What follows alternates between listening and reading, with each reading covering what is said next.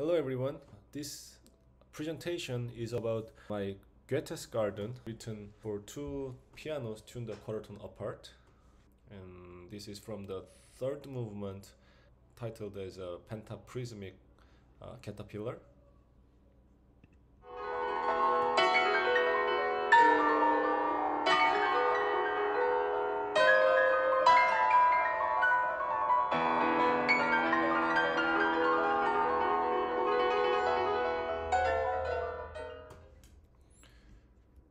So before I introducing the details of the piece, I want to briefly play some excerpt of Beethoven's late piano sonata, Opus 111. It's the very last piano sonata that he wrote. It's a variation based on this theme.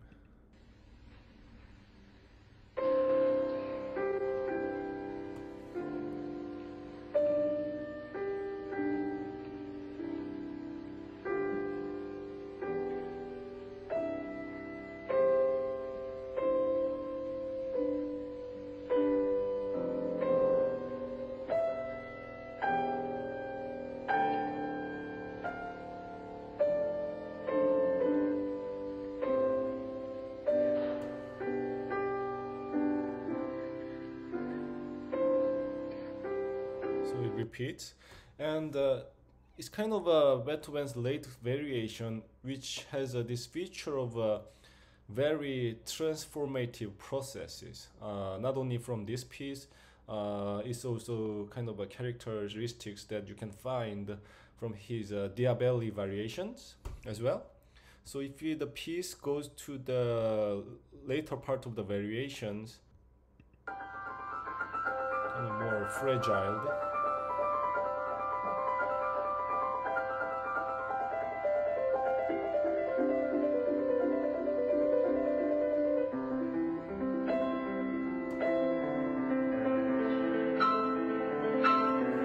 And as piece goes by, it's kind of a more and fragile. It reminds me of this Schoenberg's ideas of fragmentations of a theme when the theme developed. So it goes to the very last moment.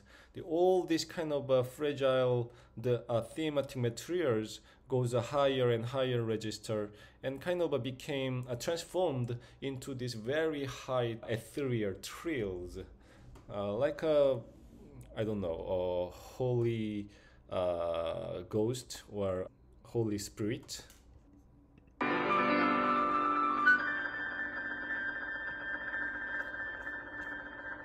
So it's page 19.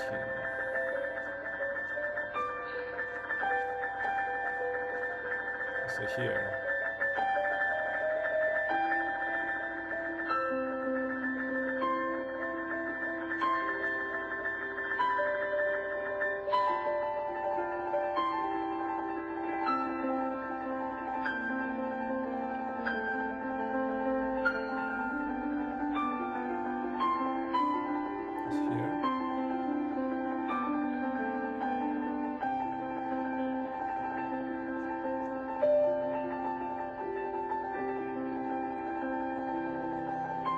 Right,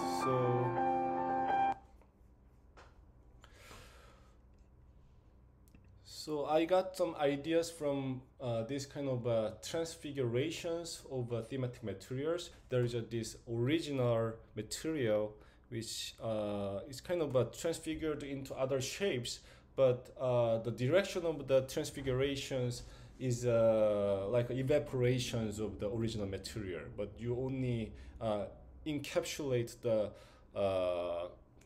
core quality of the materials, and then the shape became like a very ambiguous or amorphous, and then it's a very in high registers shimmering colors of the harmonies. So Goethe's Garden is written between 2016 and 17. Is for two pianos tuned a quarter tone apart, for me to use the entire 24 quarter tone gamut, and the total duration is 35 minutes. The piece is commissioned by 21st Century Piano Commission Competition. This competition is from the University of Illinois at Urbana-Champaign. It is composed from June 2016 to January 2017, and it has 5 movements. Each movement has a specific title. The first movement is Die Upplands, is about this primordial tree figure. And the second movement is a Steigerung, in English, intensification. And third movement is a pentaprismic caterpillar. And fourth movement is a Polarität, the polarity of arborescence. And the fifth movement is Gleichsam auf einer geistigen Leiter, as on a spiritual ladder. It's dedicated to the 2 performers who premiered this piece wonderfully, Hannah Choi and Han Kyun-Zoo. And the premiere was 2017 February 10th at the Crown Art Center. So let me read this. So Webern wrote, The Path to the New Music is the title of the book, what he wrote, as following, a quote, "For unity is completely ensured by the underlying series. It's always the same, only its manifestations are different. This is very akin to Goethe's conception of rules of order and the significance that's in all natural events, and that can be sensed in them. His plant metamorphosis clearly shows the idea that everything must be just as in nature, since here too nature expresses herself in the particular form, man. That's what Goethe says." End quote. End quote. That everything is the same, root, stalk, blossom. And in Goethe's view, the same holds good for the bones of the human body. Man has a series of vertebrae, each different from the others and yet similar. Primeval bones, primary plant. So it's kind of an original bones and original plant. And it's Goethe's idea that one could invent plants ad infinitum. And that's also the significance of our style of composition, end quote. So this is what Webern wrote, and I was very curious about Goethe's plant metamorphosis. This paragraph is from his diary that he wrote in Italy when he visited Padua Botanical Gardens, and he talks about the concept of the plants here. Quote, "Here where I am confounded with a great variety of plants, my hypothesis that it might be possible to derive all plant forms from one original plant becomes clear to me and more exciting. Only when we have accepted this idea will it be possible to determine genera and species exactly. So far, this has, I believe, been done in a very arbitrary way. At this state of my botanical philosophy, I have reached an impasse, and I do not see how it get out of it. The whole subject seems to me to be profound and of far-reaching consequence." So later on, he talks more about the plant. So this is a figure of the plant that is drawn by another scholar. So this is the formal structure of the piece, and it is similar to the sonata form, but is largely also different. For the first movement, it's kind of an exposition that it depicts the entire shape of the piece, but also it focuses on a specific plant based on this interval perfect fifths and fourths. And then second movement is kind of a real exposition, which really depicts this specific plant, which is based on the interval perfect fourth and then septimal minor third. Third movement is a completely different story. It's from the overtone pentatonic material I used. So it's kind of a tonary form, you can say like that. And then fourth movement is a development of the material that was present mostly in the second movement. So I used a lot of higher ratios for depicting different tree shapes based on the 15 over 11 or 19 over 12 or 29 over 24 or 24 over 16, so on and so forth. So it shows various different plants that came out from this kind of the upland, which is the primordial tree. And the fifth movement is showing the overall shapes of an overtone tree as of a bird's eye view. And then I got the idea of the fifth movement by watching the maple tree seeds falling during the fall. But it also, I recently found it falling in the spring with my daughter. Another inspiration is from Philip Viru's book. And then he talks about his formal structure based on this kind of a 3D shaped tree structure from the computer science's data structure. In this tree structure, he didn't use this for his harmony, but he used for his form. So this is from his interview. Quote, "This is achieved by interpolating each of the 26 chords with the shape of the letter of the alphabet corresponding to that number, and then selecting the central chord of the interpolation process. Then I created a tree of chords that classifies the derived chords according to their harmonicity and inharmonicity." I think this is about his piece Voss Ray.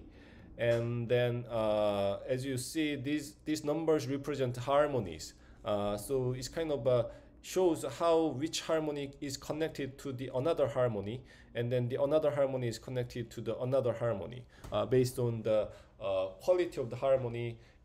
In Philip Riru's words, harmonicity and inharmonicity. So this is different chords are linked together in a tree-type data structure, so-called chord tree directional map. That's what I called it. Another inspiration is from Ben Johnston's harmonic array, three-dimensional array lattice. So if you see here, this is how Ben Johnston created his harmony. And I recently talked a lot with my colleague Eric Jerbin. He's writing his dissertation on the Catherine Lamb's piece. And Catherine Lamb also uses this harmonic array for constructing her harmony constellations in her pieces. So for example, if you see here, this each axis represented specific ratios. If you see your C as the center of the harmony, if you go to the upper axis, you go to the perfect fifths above, which can be calculated by multiplying the frequency by 3 over 2. So this C and G is a 3 over 2 ratio, and then if this G to D is a 9 over 8 ratio, because if you multiply 3 over 2 and then 3 over 2 again, you get the 9 over 4, but the 9 over 4 is an octave higher, so if you do the octave disposition, it becomes a 9 over 8. You divide by 2. And if you go further and further, you get all the Pythagorean fifths in that direction. And if you go to the minus direction of that y-axis, you get the lower fifths, so C to the F to the B flat to E flat. And then if you go to this direction, which is the z-axis, you get the seventh ratio. So for example, if you go to there, you get the 7 over 4 overtone. And if you go to the front direction, it goes to the seventh undertone ratio, which is an 8 over 7. And then the x-axis represented the third, pure third. So it's if you go to this direction, it's 5 over 4, and if you go to this direction, it becomes 8 over 5. So it's a pure third above, and this direction is a pure third below. So each pitches can be generated by gradually processing this kind of intervallic relationships. So to go to this pitch, you can go to this direction, this direction, this direction, this direction, or you can go to this direction, this direction, this direction, and this direction. So all the pitches are kind of interconnected with the frequency ratios within the array type data structure. So if you play these 6 pitches, it sounds quite nice because those are very closely related frequencies. So this slide shows you the microtonal overtone deviations. Let me say again. So this slide shows you the overtone series of C, but each of these pitches are slightly out of tuned. You can say out of tuned, but it's actually more accurate just tuned, because equal temperament is actually out of tuned. So each of these pitches are in the overtone ratio, but as you see, most of the odd partials, and especially when the prime number partial appears, you see kind of a deviations of the scent.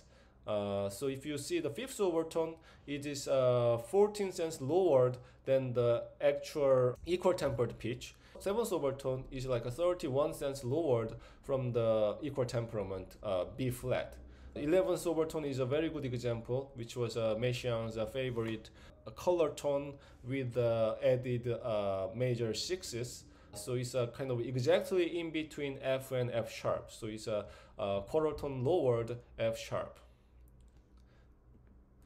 So if you see this overtone series, you can actually see a harmonic series of tree type data structure. So if you see, whenever you find odd number partials and prime number partials, it will create its own inner harmonic tree in it. So if you see the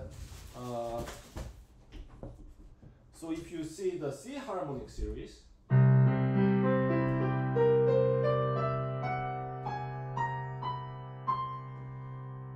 it sounds nice because it's an overtone series.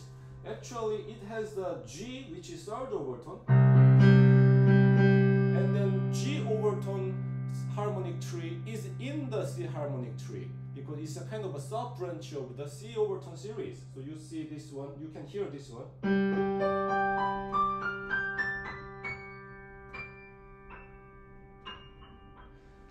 In the C overtone series.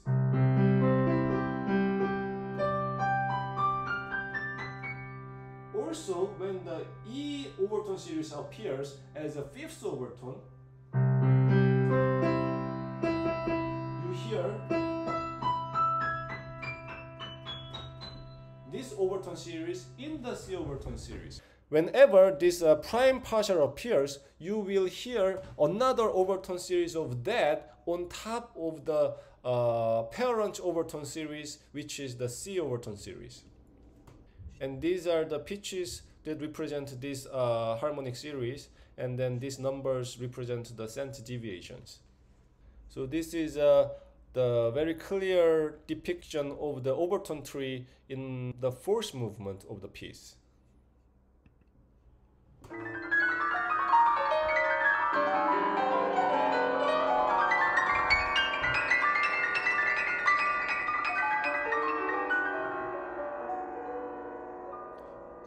Here.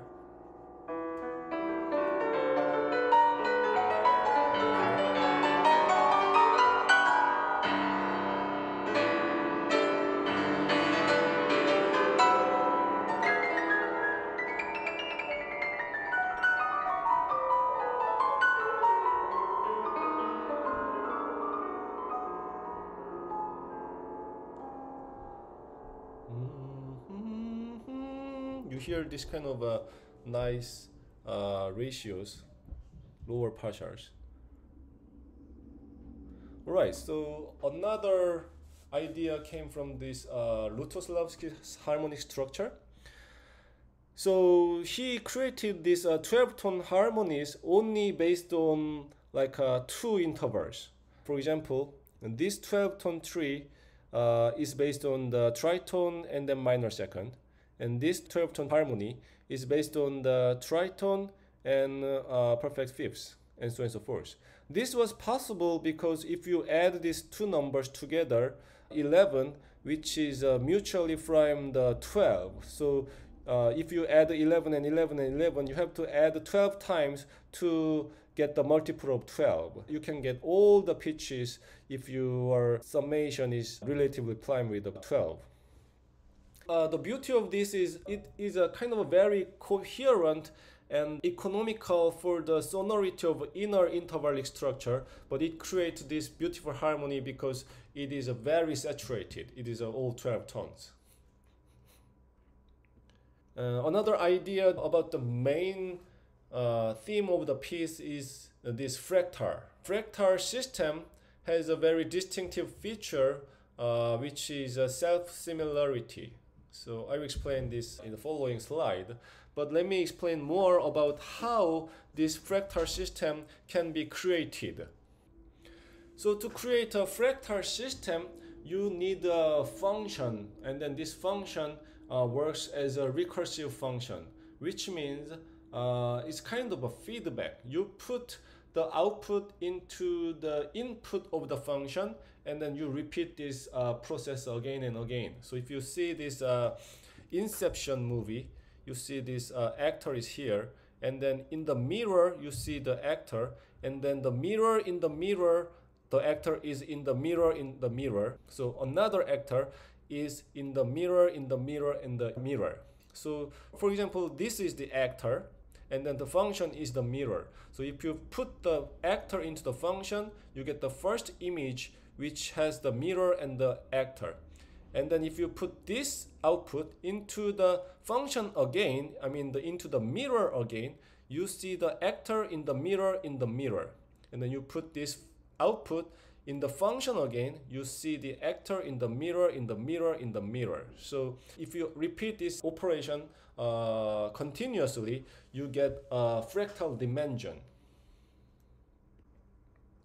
So Sierpinski triangle is one example of the fractal dimension.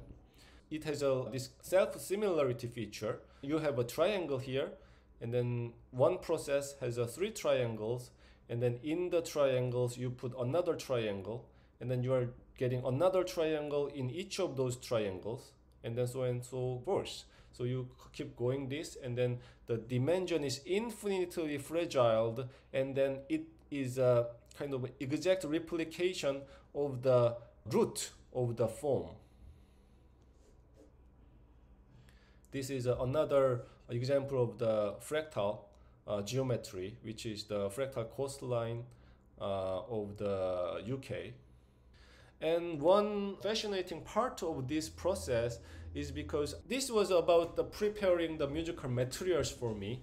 I didn't show this process in the music, but it kind of created this harmonies based on the fractal process. The strong part of it is in it, the temporal element is already inherent in the musical material. If you create this harmony with the specific hierarchy, which has this kind of lower frequencies created the upper partials, and upper partials are creating the another upper partials. So it has this temporality in it, because as you see in the fractal coastline, this large chunk of the land came first, and then as time goes by, it was eroded by the sea, and then it became like a more and more fractal.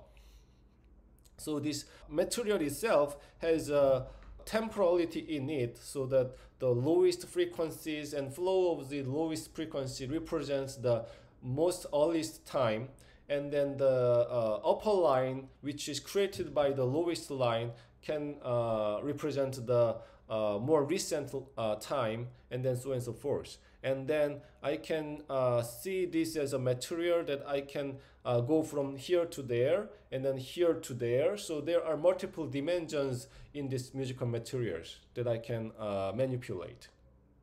Okay, so another way to create a fractal figuration is by using these transformation operations, which is a probability function. And then the basic algorithm is you have an initial image, and then by some probability the image can be go to the different domains, subdomains. So if you see this, this is the A, B, C, D represent the transformation matrix. It can be a rotation operation, or magnification operation, or reduction operation. So if you see this original square, you can go to either slightly rotated sub-square, or more rotated left square, or rotated in a different angle to the right square. So by a specific probability, this dot can go to this square, or this square, or this square, or there, you cannot see exactly here, but there is a line here, and that represents a stem, the stem of this Barnsley font, which I adopted in my composition. So the basic algorithm is using this IFS system, which is an iterated function system. This is the transformation matrix of the stem, which I explained here. And then successive smaller leaflet is represented by this function, which is this large square. And then largest left hand pinna is this one. And then you see this number 2 thing. And then largest right hand pinna is this square. So if you put a dot there, and then if you repeat that process again and again and again, from the dot to the left hand pinna and right hand pinna, and then successive smaller leaflet, and like 1,000 times, you will get this kind of fractal domain, fractal figure, which can be presented by a fractal system. And then if you really magnify a small part of this font, you will get the exact same figure of this large font.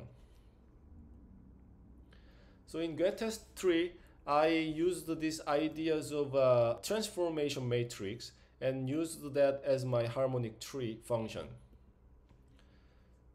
So you have this fundamental, which will be the fundamental of the entire this plant, and then by some probability, it can go into this stem, which is the integer overtones of the fundamental, or it can go to the successive smaller leaflet, which is an octave higher domain, and then it can go to the left leaflet, which is just major third higher, and then it will create the leaflet again and again and again. And then if you go to the right domain, it goes to the just perfect fifth higher domain. I called it as a right leaflet. So this is 57th data, which I used for the second movement. And then you see the left leaf ratio is just perfect fourth, and then right leaf ratio is a septimer minor third, which is 7/6.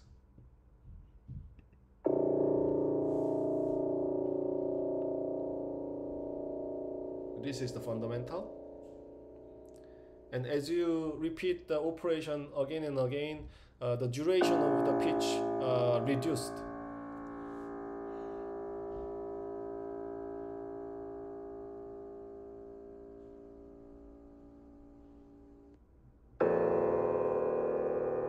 So you hear this perfect fifth interval.